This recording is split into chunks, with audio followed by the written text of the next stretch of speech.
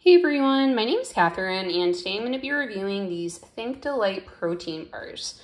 So I've been in the market for some new protein bars. I've been trying to exercise a lot more lately and just keep healthy and active. And because of that, I've been a lot more hungry. So I was looking for some protein bars that were gonna help keep me tied over throughout the day. These are a great snack in between the gym or a walk, or even in between like work or school or picking up kids or, whatever it is. I really like to have a couple of these in my bag and in the car just so I can grab them and snack on them so I'm not tempted to go get like a hamburger and fries or something. So overall, I've absolutely loved these. These have 10 grams of protein. These ones are in the flavor chocolate peanut butter pie.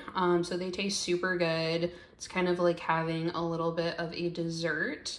So they're very low in sugar, only 2 grams of sugar per bar. I'm gonna try and lift this up here.